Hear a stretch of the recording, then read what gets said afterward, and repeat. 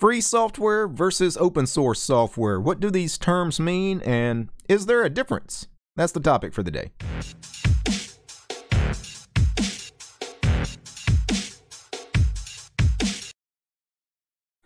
So, free software versus open source software, which is the correct term?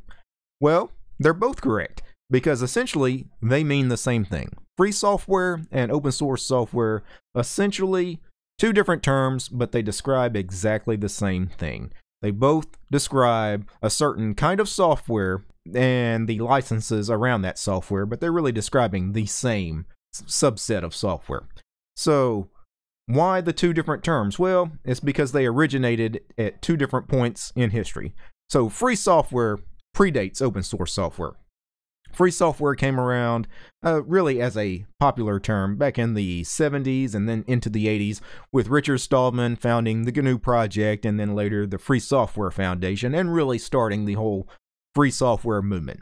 Really, Richard Stallman and the Free Software Foundation describe or define free software as having four essential freedoms. They describe the four pillars of freedom, which are basically this. To be free software, you have to have the freedom to deploy the software for any use case. You have to have the freedom to study how the software works and modify it. You have to have the freedom to freely redistribute the software. And you have to have the freedom to enhance the performance of the software, basically hack on it, and then share those modifications you made with the rest of the world. So those are basically your four essential freedoms for free software.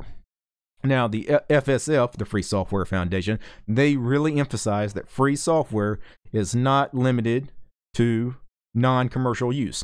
When they talk about free software, they are not talking about free as in cost. They are talking about free as in freedom. That is why they call it free software. It has nothing to do with cost. And this is where things get confusing, because in the English language, free really has one meaning to most of us. When we talk about something being free, we're talking about it being free as in monetary cost. We're not talking about it being free as in freedom. So the term is really confusing to native English speakers. When you tell somebody that's not aware of the free software movement that, hey, I'm using free software, they 99.9% of the time are going to assume you're talking about you're running free as in cost software. Now, some of the people that support the Free Software Foundation and like the idea of free software have a problem with that name. They understand that that name is confusing, and some free software advocates have actually taken to calling free software Libre Software, because it's a better definition. Well, it's still kind of a poor definition, again, to English speakers, because Libre is not a word we use commonly in the English language. So, I mean, free software doesn't accurately describe what we're really talking about, but Libre is a word most people are going to have no idea what that even means, Libre software. So that's part of the problem. Free software, that term, is confusing. Along comes the open source crowd.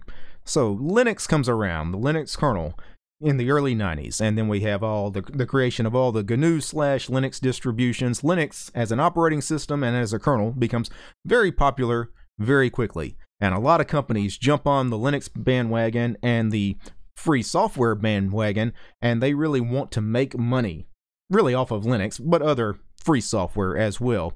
Well, can you imagine the confusion in those days when you go to pitch your ideas to a company, and instead of talking about open source software like we could now, you describe this software as free software. That was the only term we had, free software. I want to talk to you about, employing more free software in your company. And naturally, that had a lot of negative connotations in the business world, because when you tell somebody that, you want them to run free software, they naturally think free as in cost. So they think cheap software, right? Zero cost software. They think bad software is really what they think.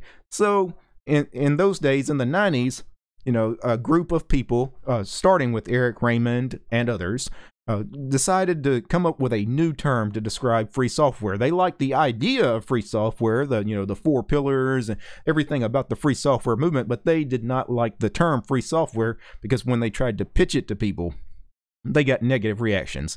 So they were trying to come up with something else to more accurately describe what this software really is. And that is how they created the term open source. And quite frankly, it is a better name. Open source software is just better branding than free software. The business world liked it a lot better. You go to pitch open source software to a company, and yeah, I like the idea that, that the source code is open and that you have this open development model. It really tells me all about, what this software really is, where free software doesn't really describe anything to me that I would be interested in as a business person. Now, open source software, there is a foundation behind open source called the Open Source Initiative, and they actually have a definition for open source software, kind of like the Free Software Foundation has a definition for free software. They have the 4 essential pillars of free software. The Open Source Initiative has 10 criteria for open source software. So they have, the similar criteria actually to free software. Things like you have to be able to freely redistribute the software. The source code has to be publicly available. The software can be modified and distributed in a different format from the original. The software should not discriminate. The software should not restrict the usage of other software, etc. So naturally, when you see those definitions, those 2 different definitions, free software, open source software, they kind of describe the same thing, right?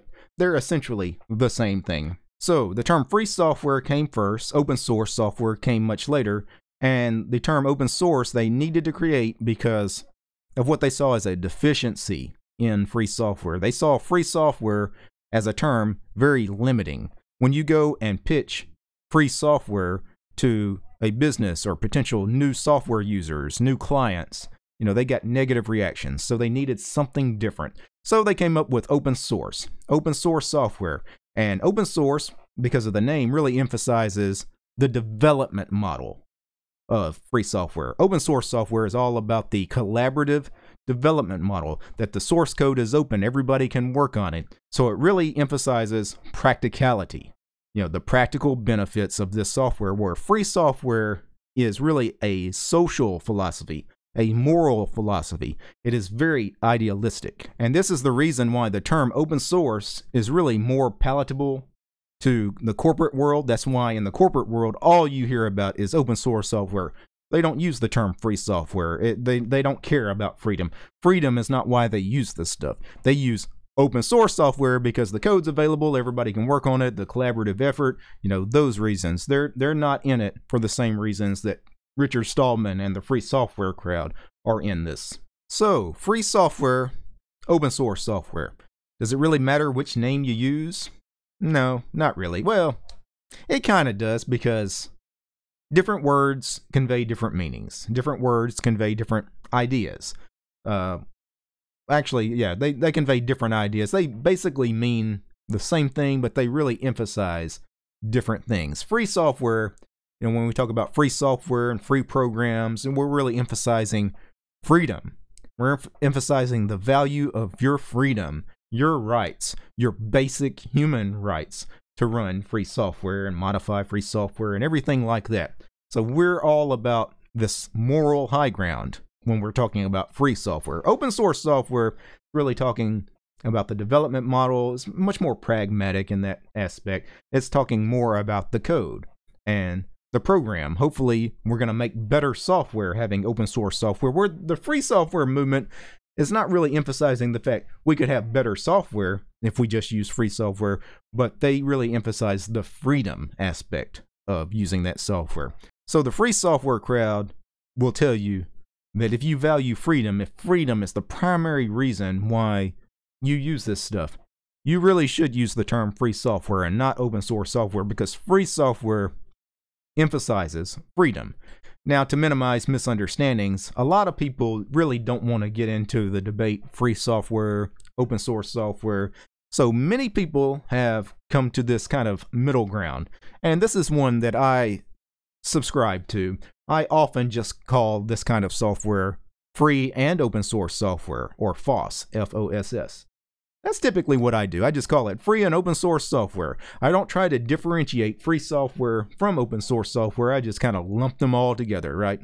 I guess you could say I kind of ride the fence here. I'm not picking one side or the other. I'm Switzerland when it comes to this debate. A big reason I like to use the term free and open source software is I think it's the most accurate description because it places emphasis on freedom, which the free software account wants to do, and the emphasis on the development model, the open sourceness of this software. So free and open source software, that's the term I use most of the time. I think it works. It kind of rolls off the tongue, and there's less confusion with saying free and open source software than just saying free software.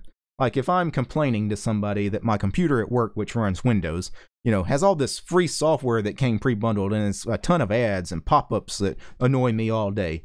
And then I tell the same person, hey, I got a Linux computer at home and I run a bunch of free software on it. Somebody that doesn't know the difference is going to think free software on that Windows computer that's annoying him with all the ads, free software on his Linux computer. Is he getting a bunch of ads on his Linux machine? No, I'm talking about two different kinds of free software, but free has got two different meanings. It's just weird. Free and open source software really solves a lot of different problems. So you have these three camps of people. You have the free software people, the open source software people, and then people like me, the free and open source software people. Three terms basically mean essentially the same thing, slight differences on the emphasis of what they're trying to emphasize, the ideology behind those terms, but these camps really don't see each other as enemies. Richard Stallman and the free software guys don't see all the open source guys, Linus Torvalds and Eric Raymond, as the enemy. They don't have, it's not like some Biggie and Tupac. This isn't an East Coast, West Coast kind of beef, right? They have a difference of opinion, but they are not enemies because it's just two different terms, but basically promoting the same kind of software, free and open source software. They don't see each other as enemies. They know who the true enemy out there is. Proprietary software. Before I go, I do need to thank a few special people. This show was made possible by Ansem, Chris, the other Chris, Douglas, Dylan, Jack, Leor, Mitchell, Philip, Rob, Robert, Sam, Tony, and Willie. They are the producers of the show, my highest tiered patrons over on Patreon. Without these guys, this show would not be possible. Also brought to you by all those fine ladies and gentlemen, all those names you see on the screen that help support my work over on Patreon. A sincere thank you to each and every one of those folks as well. If you'd like to support the channel, please consider doing so. You'll find me at DistroTube over on Patreon. Alright guys, peace.